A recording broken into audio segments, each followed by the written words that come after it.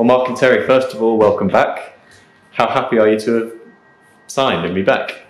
Yeah, delighted. I think you can see the smile on our faces. Obviously, coming back to a club we've got a lot of deep affiliation with, and very close to our hearts. I think that was it's happened very, very quickly. I don't think discussions were long at all. It was a case of right, when, and let's get to work. Sorry for yourself. Yeah, obviously a great opportunity for both of us to work in an environment that we know and work alongside really good people, and that will be Mark's mantra, if you like, to work alongside good people, great supporters, and a club that we know really, really well. Because of course you both got successful and special moments with the club. You've got a lot of history with the club, and as you mentioned off camera, Mark, it's a club that you've held close to your heart for a long time. Yeah, definitely, and it's obviously one of the first results you always look for, so I've always been following them closely, and I'd be lying if I said I never dreamt or thought that I'd ever, get this chance. So when it come up, I've obviously jumped and grabbed it with both hands, and then Terry talks about good people. Any success that I've ever been around has always been with good people. And when I look around this football club and see some familiar faces in the Aldershot family, I know I'm surrounded by good people. None more than Terry sitting next to me, and my assistant coming in with me as well. So I think that's key to anything, is having the right people around you. And I said the memories that I have at the football club I hold dearly to my heart, and I want to be adding to them now. And Terry, how excited are you, both of you, to be bringing back those special moments you've both been a part of in the past as well?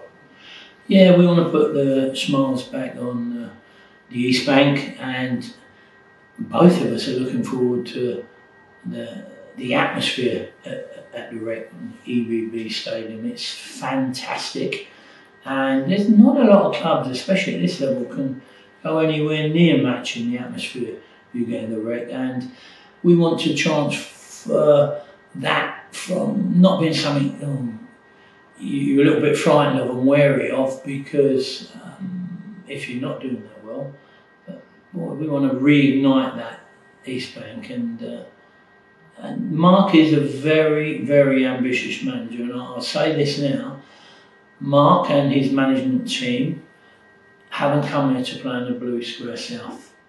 We're looking upwards, we're not looking over our shoulder at anything below us, we're looking upwards, and let me quantify that by saying we're both aware this club has been one of the very few clubs that's been really honest with their fan base and said, look, we've got some problems with the finance, we need to be sustainable. The club's gone pear-shaped a couple of times before.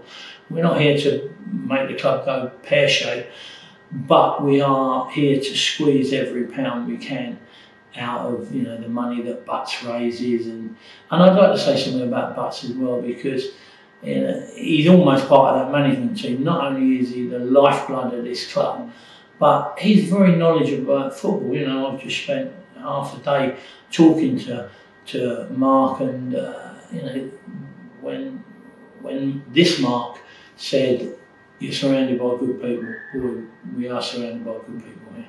Exactly, like you mentioned, Mark, obviously being an ambitious person, you've got the history to back that up with the back-to-back promotion with Weymouth. How will you be transferring those skills and management skills you've learned along the way of your career to the club here? Yeah, I think first of all it's all about setting the right environment. We're demanding as a management team, but we can't wait to get to work. I'm excited by the potential of the group. It's about realising that potential, but we're going to be built on hard work, and we're going to be built on the training field out there, and it's all about hard work, attention to detail, and the attitude. Aldershot should be a team that is feared.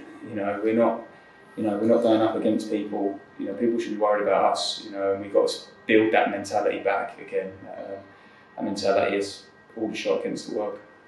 And Terry, let's talk about yourself a little bit more as well. Obviously, the skills you've brought along the way. What will you be bringing into the role here? I think, like I said, this management team is incredibly ambitious. So part of my job will be to nullify his ambition, because he expects to be in the Football League sooner rather than later. And it's just getting that balance right. As in, the other thing that we're able to bring to the party is a network of incredible contacts. And I would like to say as well that Danny has left us with a a good squad of talented players. It's too small, and Danny knew that was too small as well. So we've got to get some more players in. We've got to increase the size of the squad. That's got to be based around goals, because not only did we lose 4 of our best players last year, we lost a lot of goals. So we don't expect it to be easy. We don't expect to immediately chalk in, 10 wins out of 8 or something. It's what was it, 10 wins out of 8 wins out of 10. It's building up Mark's team and making sure that we can have a good look at the current squad, because like I said, we've got some good players in there, and give them a chance to show off their skills, and then look at sustainably. And I know it seems almost like a derogatory word to use, but you have to work within your budget.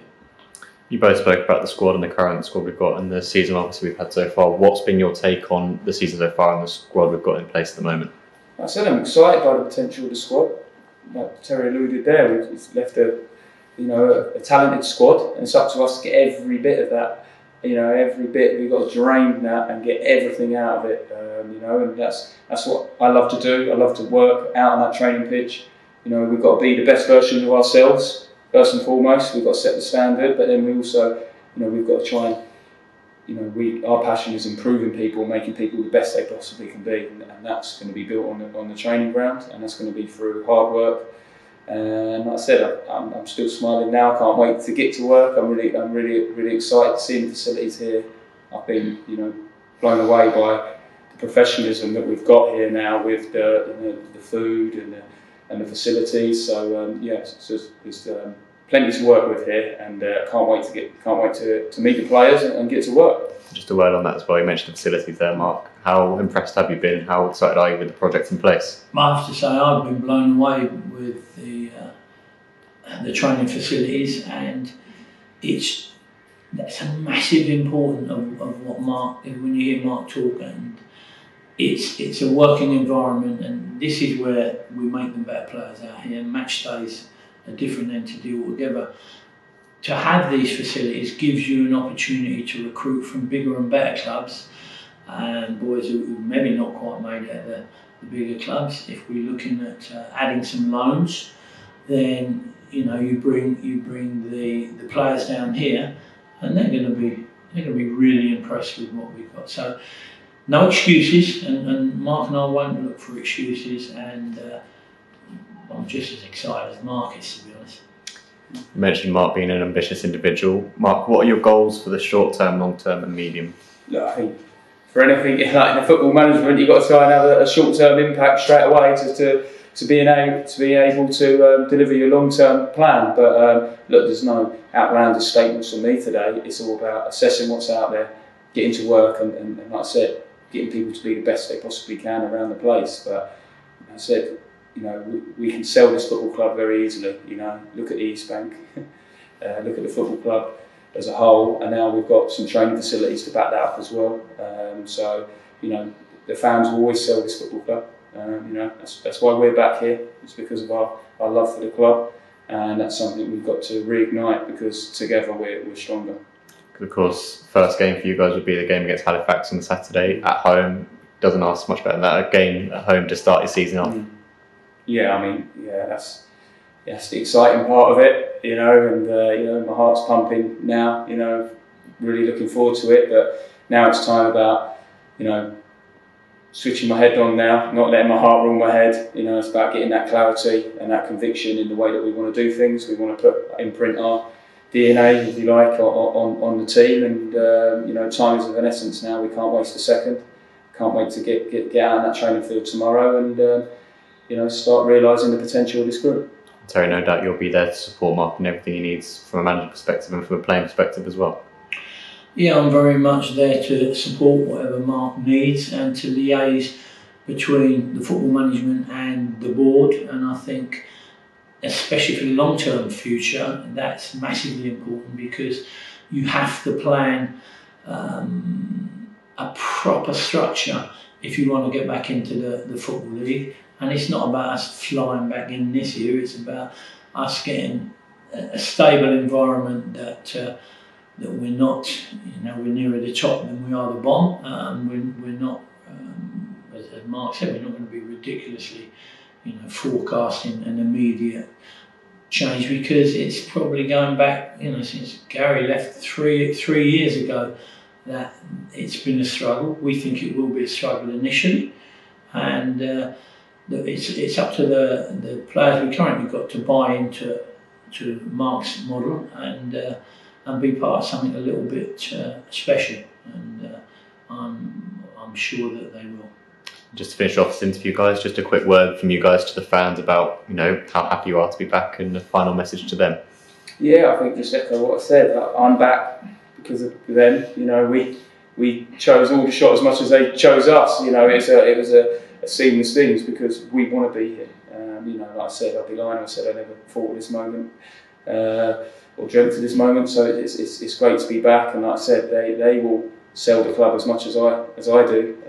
It's a great place to play your football. And Terry said when that East Bank's rocking, there's no better club than us at this level. And it's time for us to, make some strides now and give the fans a team to be proud of, a hard-working team who will hopefully play some exciting football. Derek, final word. I think Mark said it all there, and it's Mark's day today, and he's the gaffer. He still calls me gaffer. I'm saying, no, you're the gaffer. He is the gaffer, and he'll be a great gaffer for us.